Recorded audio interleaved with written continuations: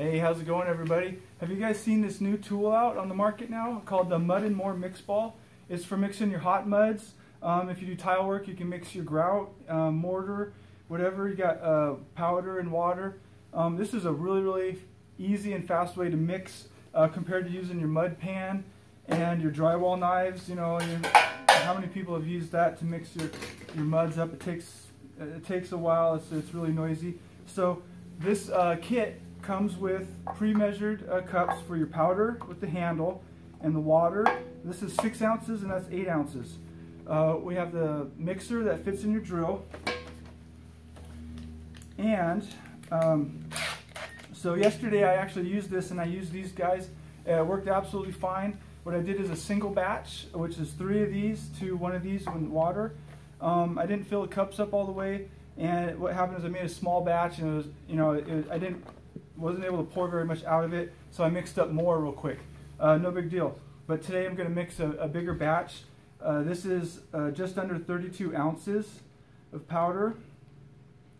A double batch would be 36 ounces of powder and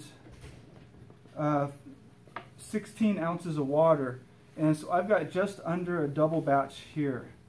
I've got 32 ounces of powder, and I've got about 14 ounces of water there now. So I'm going to start out a little slow.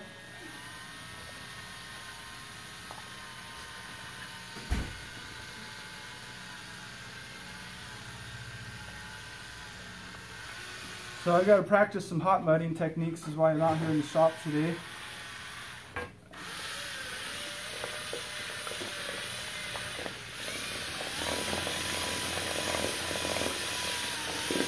So that's a pretty big batch of hot mud here. That would take quite a while to mix in that pan. You wouldn't want to watch that on video, I'm sure. So I'm going to add a tiny bit more water.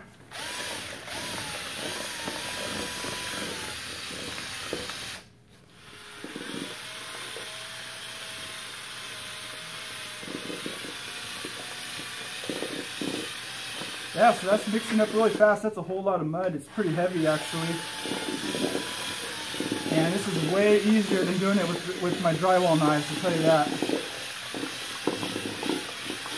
Wow, that's pretty awesome. It's a good mixture there. And I've got a lot to work with.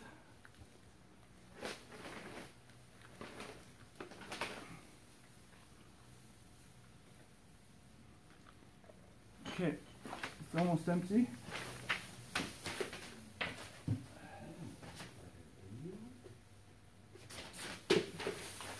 Okay, so I'm going to clear my workbench here. I'm going to start my project here, my practice in my hot mud.